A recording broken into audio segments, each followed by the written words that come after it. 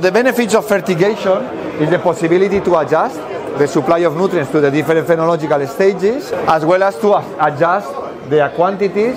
in terms of needs, specific needs that may appear eventually in the crop, or based on the yield target that we can adjust for more or less fertilizer supply. So normally, if we focus on NPK water-soluble fertilizers, we will be able to use different balances of NPK, one relation of NPK plus a focus on magnesium for the growth of the new shoots, and then continue with a balance more in nitrogen and later on more in potassium.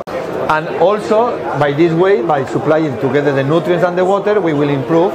the efficiency of the fertilizers. One requirement that we will have in fertigation is that we will need highly purified fertilizers, fully soluble, that are able to go through the little hole of the drippers.